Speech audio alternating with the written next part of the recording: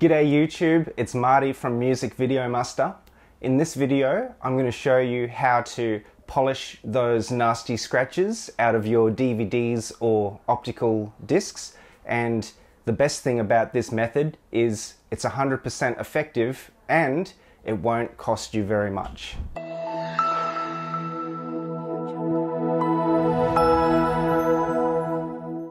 So I was in the op shop yesterday and I was browsing the music DVDs, as I like to do, and I came across this Nickelback DVD.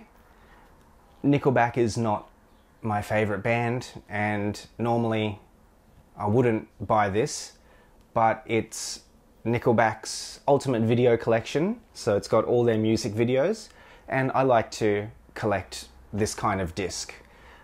It was just $2, so I thought I'll just buy it. You know, it's good to add to the collection because it's cheap. But when I opened it up to have a look inside, yeah, it's really badly scratched. So I was very disappointed. I popped it in my computer, and luckily the computer does read the disc, so that's okay. But there are just so many ugly surface scratches on this disc. I want to buff them out. So in this video, I'm going to show you how I do that on the cheap. This video is not for really deeply scratched, badly damaged discs. There are other videos on YouTube that will show you how to fix those. In this one, I'm going to show you just how to buff out those surface scratches. In order to do this, we're going to need a few things. Many of these items you'll probably have lying around the house already, and some of them you're going to have to buy.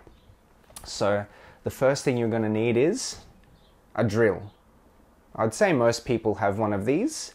If you don't have one, you should be able to pick them up fairly cheap or borrow one. You're also going to need this thing here. Well, actually, this is two parts. So you've got the backing pad. This is a 90mm polishing pad, and you can see that there's a drill bit there which attaches to the drill and spins it around. This is a Ryobi brand. I got it from Bunnings. It didn't cost very much. And separately, you need to buy these polishing sponges. It's the same brand, Ryobi, and it's a hook and eye system. In other words, a Velcro system. So you just attach it like so, and it'll spin around. If you don't have a Bunnings in your area, I'm sure you can get the same or a very similar product at any hardware store. Another thing that you're going to need is some masking tape or painter's tape, just a little bit. And this is really another key item that you're going to need. I use this car polish. This one's called Meguiar's Scratch 2.0.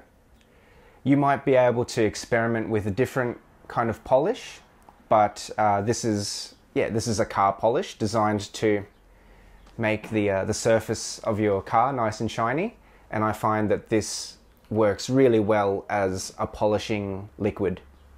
You can see that my bottle is old and faded, and that's fine. I bought this bottle years ago and there's still heaps of polish left in it. It's working really well.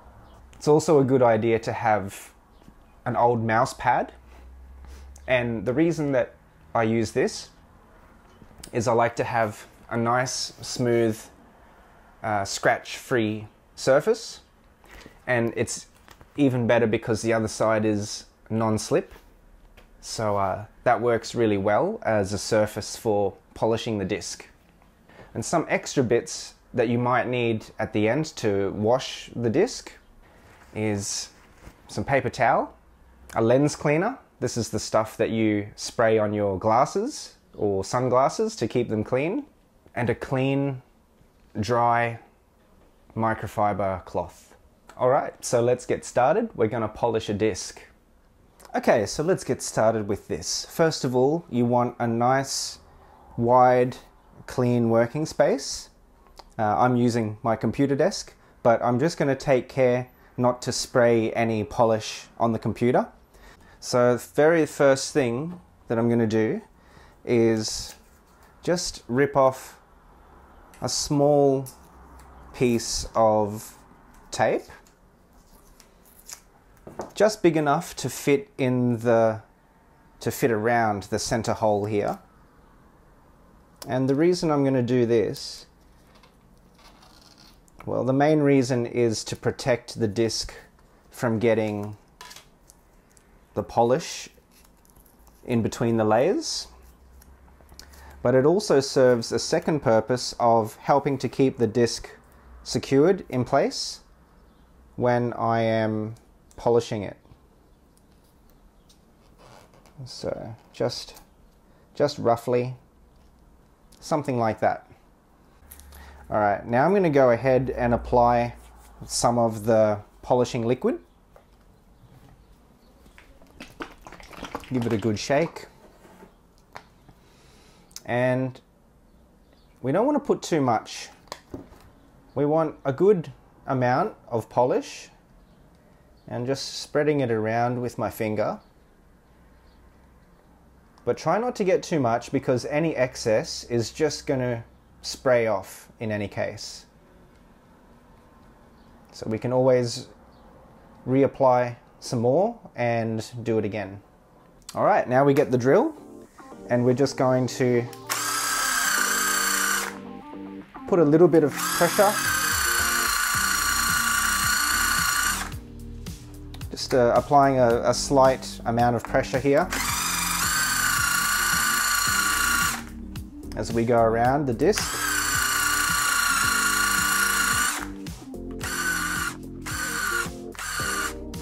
Let's do it again.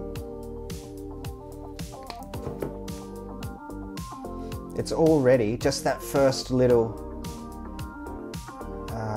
polishing, that first round of polishing has already taken out most of the scratches. I'd say 90% of the surface scratches are already gone. But I want to continue with this and do it a little bit more.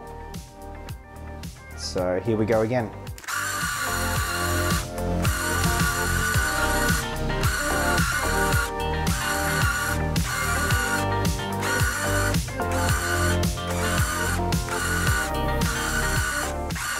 Now you'll notice that each time I buff the disc, I just continue buffing until basically the polish has gone or has dried up and you can't see the wet polish anymore. So here we go again for a third and final time.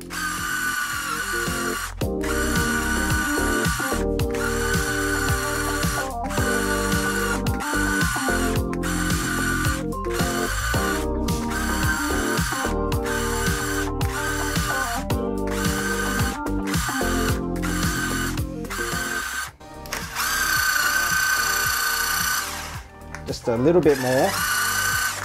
Just a little bit more to try and get rid of some of that excess residue.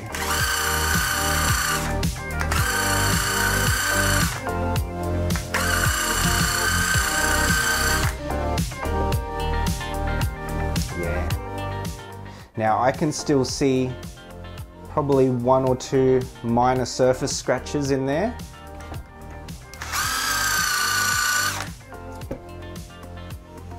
But I'm okay with that. This is 100% better than when I first looked at the disc. So now what I'm going to do is going to remove the tape and just going to take this over to the sink and give it a little bit of a wash to get rid of some of this residue off. Okay, so I just went off camera and washed the disc. I didn't record that bit because I don't think it's so important. Basically, I just held it under the tap like that, and with a little bit of dishwashing detergent, I just kind of washed the excess polish off the disc with my thumb. And the reason I use my thumb is because, you know, my thumb is soft, it's not going to scratch the disc. And also I can feel when the disc feels squeaky clean, so I know that all that polish residue has gone.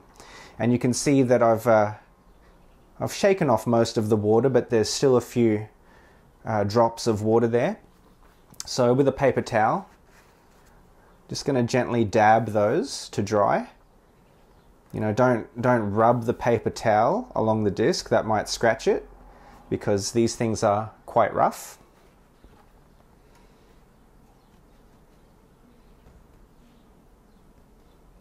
And if I leave it at that, it's looking pretty good, but you might still get some water spots and streaks as it dries. So this is where the lens cleaner comes in. I got this from Specsavers, just $5 for a small bottle.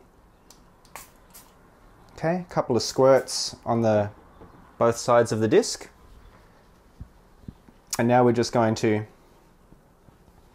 use that soft microfiber cloth to dry it. So, you know, I'm just moving my thumb, rubbing my thumb gently from inside towards the outside. And I can do that on both sides of the disc. That helps the disc to dry off, and leaving it clean without any streaks and without any water marks. All right, now again, I don't know what the light is like, if that's picking up how nice and clean and new looking the disc is, but this is almost perfect. I mean, if I bought this on eBay, or if I was selling this on eBay, I could say that the disc is at least in very good condition. And if I really wanted to, I could probably polish it a little bit more and get it to a like new condition. But honestly, for me, like, you can't really see any of the scratches unless you're looking hard for them.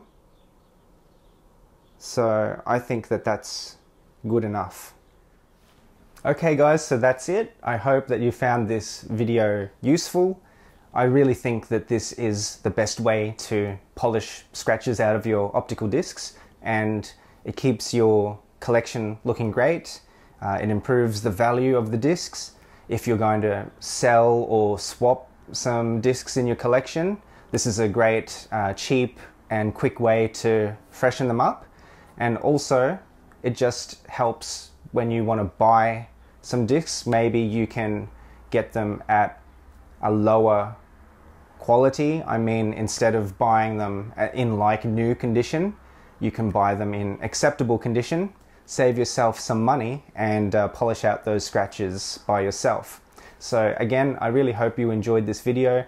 If you found it useful, please subscribe to this channel. I really would appreciate that, as I'm trying to grow the channel. All right, that's it. Until next time, see ya.